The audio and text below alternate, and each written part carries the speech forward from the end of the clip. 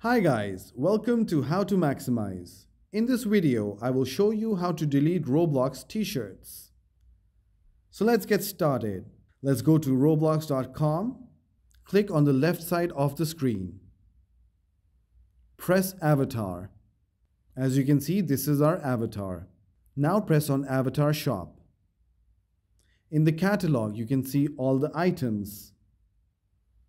Now press on Clothing and press on T-shirts. Let's select striped t-shirt black free. Let's buy this option.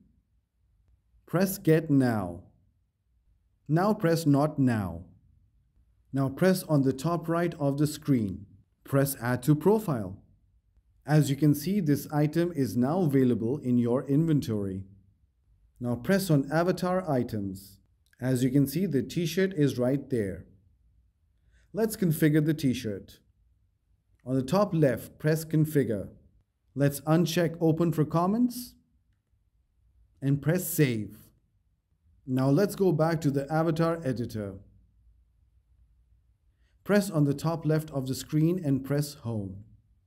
And you're done. Thanks a lot for watching. Leave a like, share, and subscribe to the channel.